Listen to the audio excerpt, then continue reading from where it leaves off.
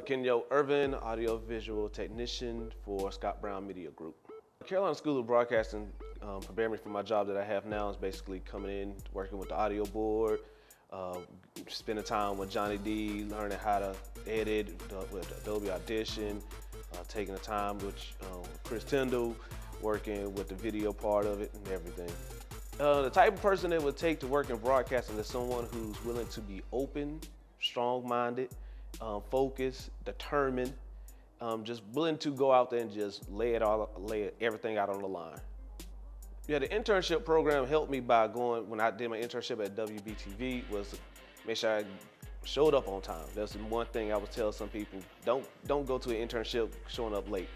Treat it like a regular job. Be there on time, 15, 20 minutes early, to show that you're willing to push forward in this business. I would say also too, what it helped me out was I got to be hands-on with everything. I got to work with some cameras that they had, robotic cameras, touch with the audio board, actually doing floor directing, which was a highlight of the time that I spent there, because Saturday and Friday nights, Saturday nights and Sunday nights, you got to come in and I can actually direct people around on the floor and tell them what camera they need to look at, what spot they need to be at next, which was great. Carolina School of Broadcasting, go.